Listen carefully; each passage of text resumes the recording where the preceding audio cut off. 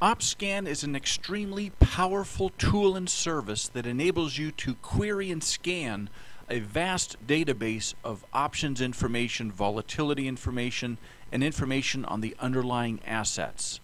It's the only service we know about that allows you to customize your own proprietary formulas to query the vast database of options out there. So to get to OpScan, you go to the top next to Survey, click the OpScan button, and this brings up a screen where we give you roughly a dozen formulas for you to explore this service. Now I'm going to do a few others myself that I find very helpful. I'm going to show you some custom scans that I've created. But what you do is you click on any of these and you can click the Modify button, and that will bring up the formula screen itself. Now these various parameters all stand for different types of information, of course. And to access that information, it's best that you go to the Help feature, go to OptionVue 7,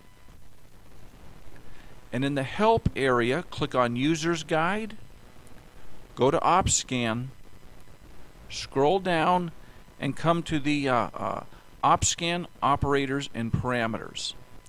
This will give you some very important screens. The formula operators. You can, what I'd suggest you do is just copy and paste this into a document and print it out. The underlying specific parameters related to the underlying asset itself, and then the option specific parameters. If any formula has an option specific parameter, you will get a report with just options in that report. If your formula only has underlying specific parameters, then you will get a list of stocks, futures, or index markets. Okay, so once again, use the underlying specific parameters, but if you use even one option specific parameter here, you will then get a list of options in the report. So let's go and let me show you some other formulas that I've created besides the 12 that we give you. And I switched programs here. We'll bring up the OpScan area, and here you can see I have created hundreds of formulas over the years in working at OptionVue here. Let me deselect all these. Let me show you one that I created called Tightest Markets. Let's see here. Where is it? Tightest Markets. There we go. Click on Modify. Let's take a look at this. And, well, if I wanted to start from scratch, I could click New and just type in the title, the pick, the sort, and the show line. But I've already done this, so let me go down to Tightest Markets again, like I just showed you here, Tightest Markets. There's the title. ATM 3 means at the money within 3% or less. That means that I want to pick the 250 options out there. Okay, well, first, the population. I want to examine all the options that lie within 3% of being at the money. I want to look at all the options that have an asking price greater than a penny and a bid greater than a penny. Now watch this. I want all these thousands of options. I'm going to sort this population based upon this ratio, asking price minus or divided by the difference between ask and bid. See where I'm going with this? Okay, I want those options that have a very large asking price but a very small spread between bid and ask. That way I know that the market is very tight and I can probably get a really good fill. All right, in the report itself, I want it to report to me the ask, the bid, and then the price of the actual underlying stock or index itself. I'm going to examine all of them. 250 is the max that I can recover. I'm going to hit OK. Then I'm going to go ahead and hit Go. It's going to go out and query all those markets. And one disadvantage I have right now is that I am doing this after hours. And you really want to run this tightest market report, during the trading day. You can see I've obviously run several reports. And so I'm not satisfied with the results here. simply because I know I'm running it after the market, and some of these ask and bids are not going to be accurate because it's not during a live session. So let me find a tightest markets where I ran it. Here's one. I think I ran it during the day. Did I run that during the day? Yeah, I did. Well, no, let me see. I'm just not happy with that one. Let me go up and here we go. Ran that during the day on the 9th of July.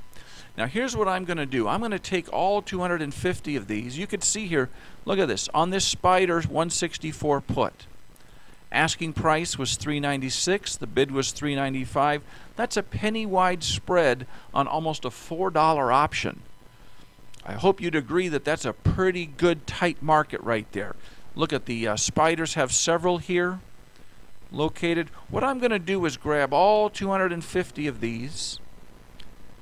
I'm going to highlight them all. I'm going to send them to my OpScan results area of my quotes display.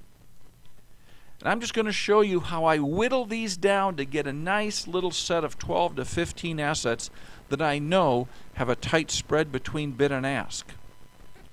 So here I am. Let me come up here. It'll say OpScan results. Right. Where is it? Right there. It sent all 250 items here. I'm going to right click on this area above symbol, and I'm going to alphabetize all of those items in that group, alphabetized by symbol. Then I'm going to show you what I do here. Okay, so the Euro index had 4. Okay, Swiss franc only had 1 item out of 250. That was probably a customer order that contributed to that. Apple had several. So I'm going to scroll through here and get rid of all of those that just appear once or twice. Okay, here you go. Citigroup has several. So watch this. I'm going to come in for a landing here. Diamonds have several. eBay has enough. Okay. Getting rid of these. Facebook has 3. That's not enough. I want a little bit more. FXI has several. GDX. GLD only has a couple here. GM only has 3. HAL has 3. IBM. IWM has several. Look at that. That has a good set of tight markets in there. Coke. Let's get rid of those. So I'm going to get rid of those that only appear once or twice out of 250. You know, not enough. Qs have several. Starbucks only 1. SP. Now watch this. The spider has a ton. So this is just one way to use the OpScan. All these just have a couple. No big deal. XLE has several. XLI, YYY, get rid of those. We'll leave Exxon, and Yahoo we'll leave in there too. Okay, so there we go. Now after I get rid of those that appear just a few times, I'm going to hit the A button and alphabetize those and get rid of the duplicates. And then I am left with, as you can see, a real tight group. How many are in here? 1, 2, 3, 4, 5, 6, 7, 9. About 15, 16 or so that have tight markets. And so that's one way to use OpScan to find assets with real tight markets, and that would be a nice little group to trade if you're concerned about that. I'm going to label this tightest markets. See that? All right, so that's one way to use OpScan. Let me show you something else I use, and that is looking for non-directional candidates. Many of you like to trade in a way where you don't really care about whether the market goes up or down. You're perhaps delta neutral type trader. So I get calls every now and then wanting to look for a non-directional candidate. So let me show you what I've created here. Lens non-directional candidates. Right there. So let me highlight this, modify. Let me show you what we're looking for. We're looking for items where over the last 500 days, on average, implied volatility is greater than statistical volatility by roughly 5% of that number. Okay, by roughly 5%. Okay, not 5 percentage points, 20 to 25, okay? But I want implied to be higher than statistical on average over the last 2 years. Next, I want statistical to be underneath its 20-day average. And again, you can see that in that parameters grid I showed you in the help feature. Then I want the underlying asset to be worth at least $20. I'm going to take this population, I'm going to sort it by the liquidity level, the dollar volume over the last 10 days, the average total dollar volume over the last 10 days. Then in the report, I want to see the price of the underlying asset.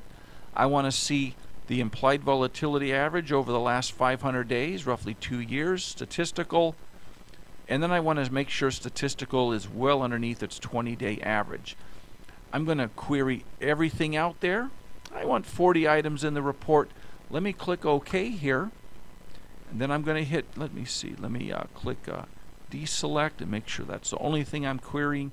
There we go. Let's go ahead and go out and get that report and bring it in. Here we go. Let's see what we got.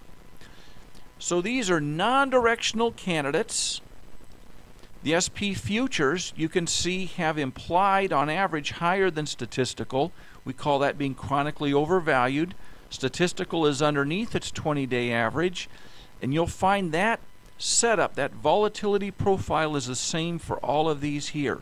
So if you are a non-directional trader, perhaps you like to trade condors, butterflies, calendars, at-the-money calendars, butterflies, this would be a good list to look at given the volatility profile I just described. So those are just two ways to use OpScan. Again, we have many professionals using OpScan daily, sometimes several times during the day. It is just an extremely powerful tool to help you query the world of options, finding that needle in a haystack, finding that good candidate list to help you trade successfully.